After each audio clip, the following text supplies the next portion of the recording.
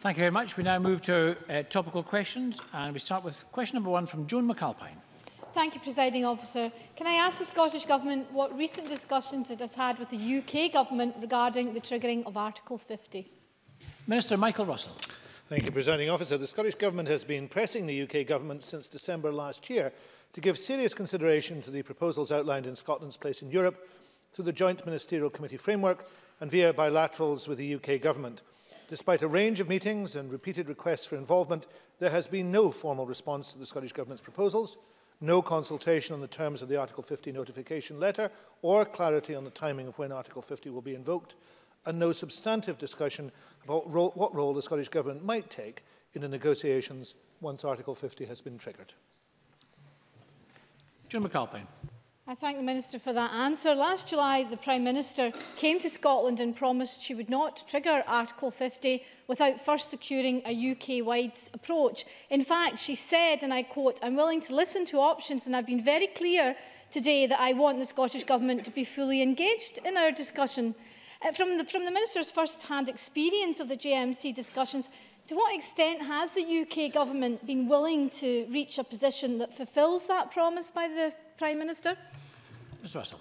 Regrettably, I've seen no such willingness. The terms of reference of the JMC-EN say that one of the purposes is to work collaboratively and to seek to agree a UK approach to and objectives for Article 50 negotiations. At no time has information been brought to the JMC which would allow us to do so. And I think it is that frustration, amongst others, that really gives the lie to any claim that there has been some attempt to engage, certainly the Scottish Government. But I do know that that has been the view of ministers of other devolved administrations too. Joan McAlpine. Thank you. Yesterday, the First Minister announced that the people of Scotland will get a choice on their future. They will decide what they want, not be told what they're getting by a Tory government with one MP in Scotland. How will the Scottish Government ensure that the will of this Parliament is respected if we seek a Section 30 order from that UK Tory Government to give the people of Scotland their right to choose that future in a referendum? Minister. It will be for this Parliament to request a Section 30 order, and then it will be for the UK Government to respond. But I think if the Parliament expresses that will, then I find it difficult to believe that anybody who is a Democrat and who believes in democratic decision-making would... I hear the Tories laughing at democracy, not for the first time in Scotland. Not for the first time in Scotland.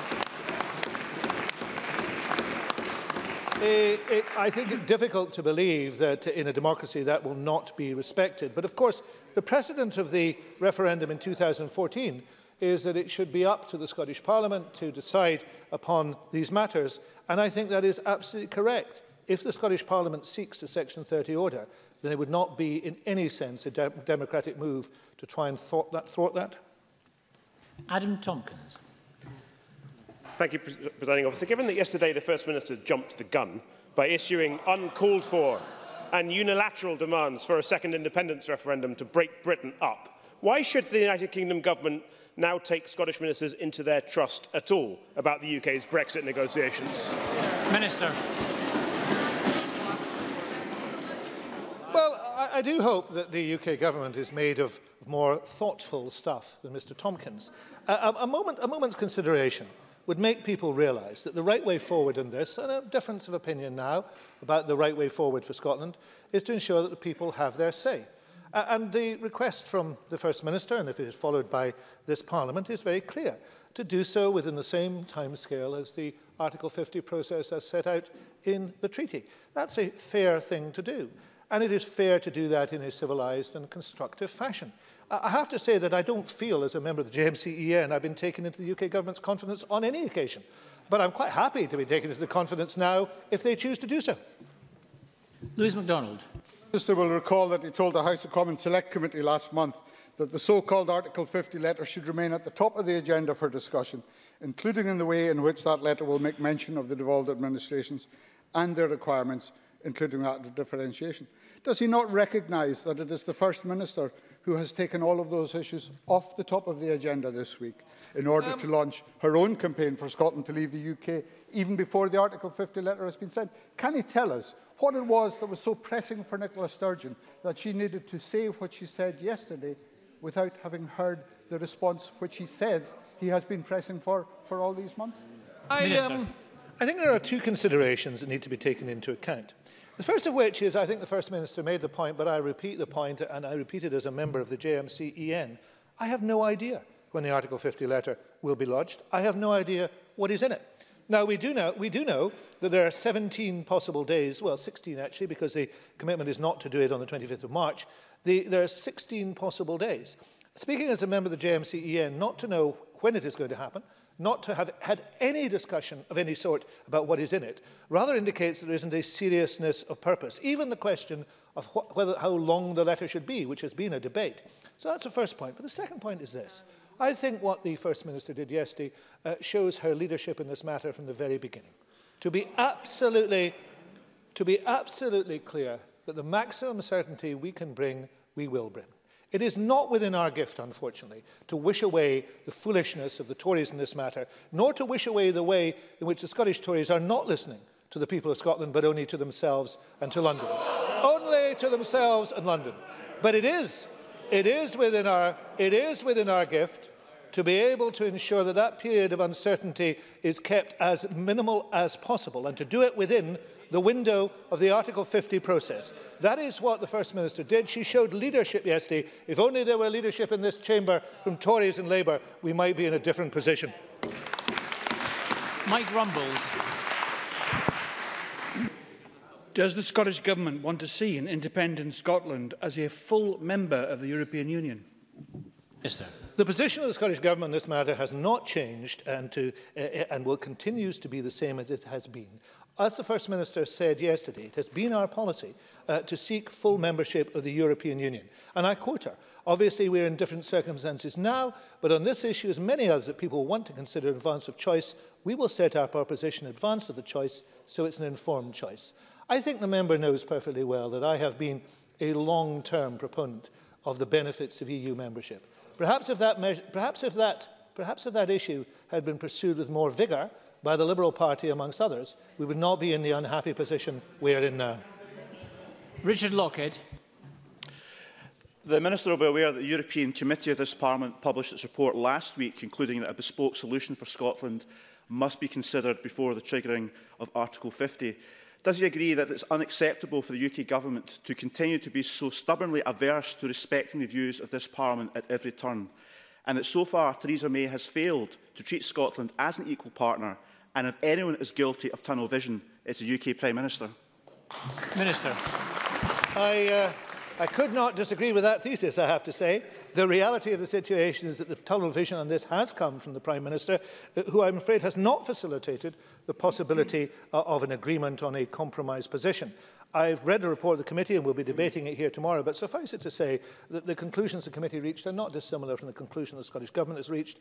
A differential solution was possible, and it is much to be regretted that there has been a refusal to engage with it. For example, presiding officer, an issue of migration, where last week the UK Government, the Prime Minister's spokesperson, ruled it out unilaterally, whilst there was still a high-level group of civil servants discussing issues of migration. So, in other words, we were not negotiating. There was an ex cathedra pronouncement from Downing Street, and that was meant to settle the matter. I'm afraid it doesn't. Jackson Carlow. The Minister demands that the Westminster Government respect the resolution of a vote in this Parliament when, of course, the Scottish Government now routinely ignores them. Given that the First Minister said she will disavow and campaign against any agreement that is now reached on the withdrawal terms from the European Union, why should the governments of Wales, Northern Ireland, the Channel Islands, Gibraltar or the rest of the UK have any confidence in the participation of Scottish Government ministers whose sole objective now is to campaign for independence and not for the best terms for Scotland out of the European Union? Mr. Russell. I find myself in agreement with many of the things that ministers from other administrations have said about this process. Most recently, the Welsh minister, who indicated in his evidence to the House of Commons Committee that the JMCEN was less well organised, I think he put it, than St Figgins Community Council, which actually conforms with my own views. The reality is we can work together to try and continue to make some progress because these are serious issues. But if the member is suggesting, and this is a serious moment, if the member is suggesting that what should happen is that there should be an exclusion of one part of these islands from any further discussion, I think that would send a very interesting message to the European Union. That is not the observing of due process. That is saying take it or lump it, which is, of course, has been the Prime Minister's view up until now. Ivan McKee. Thank you, Presiding Officer. Could the Minister remind the Chamber what mandate this government has to give people in Scotland the right to choose between a damaging, hard Tory Brexit or becoming an independent country? Minister. Well, you know, I'm sure that the Scottish Tories do not wish to remember last year's election in which they did so badly. I'm sure they don't wish to remember last year's election in which they did so badly. And that is why we are sitting here and they are sitting there. But the reality of the situation, and with double of the number of seats too, let me just point that out. But the manifesto which I stood, Mr McKee stood, and indeed all the members on this side stood, contains these words, Presiding Officer. The Scottish Parliament should have the right to hold another referendum if there is a significant and material change in the circumstances that prevailed in 2014, such as Scotland being taken out of the EU against our will. I think that is very clear. And I remind the Scottish Tories, we are sitting here, they're sitting there, and we stood on that mandate. Neil Findlay. If Scotland leaves the EU as part of the UK or not, and as part of the UK or not, seeks at a future date to rejoin the EU, will the Minister and the Government give a 100% commitment to support the holding of a referendum before that could take place? Mr Russell. I can say to Mr Findlay that when the proposition is put to the people of Scotland, there will be absolute clarity on what we are suggesting is done. I think if Mr Findlay can show the patience for that, then perhaps he will also accept the bona fides of a government which on all occasions has been unequivocal in its support for the European Union, something one could not say about Mr Findlay. Christina McKelvey. Thank you very much, Presiding Officer. Article 50 will be triggered with no protections in place for EU nationals currently living in the UK. And yesterday, Labour was still making the ludicrous claim that they will challenge the UK government's Brexit plans at every turn. So far, they've failed to provide any opposition to the Tories and failed to stand up for EU nationals. Surely they won't now fail to give the people of Scotland a choice over their own future. Mr Russell. The Labour Party position is, I suppose, to put it kindly, confused. But confusion is one thing. Voting actively against the right of EU citizens is quite another. And there were Labour members in the House of Commons yesterday who did that. That was a disgraceful thing to do. The position of this chamber has been absolutely clear and continues to be clear. EU nationals should not be used as bargaining counters. But yesterday evening, the Tory party whipped its members to vote to use EU nationals as bargaining counters, and some Labour members, voted in support of that Tory motion.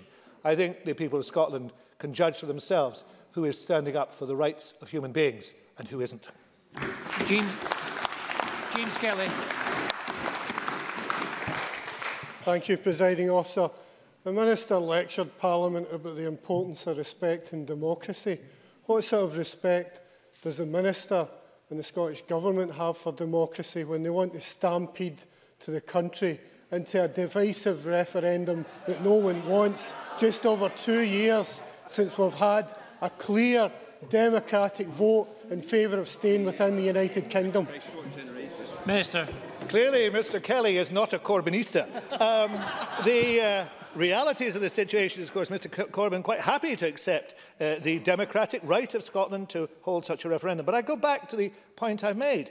I stood for election in this chamber. The people around me stood for election on a manifesto which referred to Scotland being taken out of the EU against our will. I am standing full square on the mandate that I have. So is this party. If only Labour were thinking of Scotland rather than its rather threadbare self. Thank you. That concludes topical questions.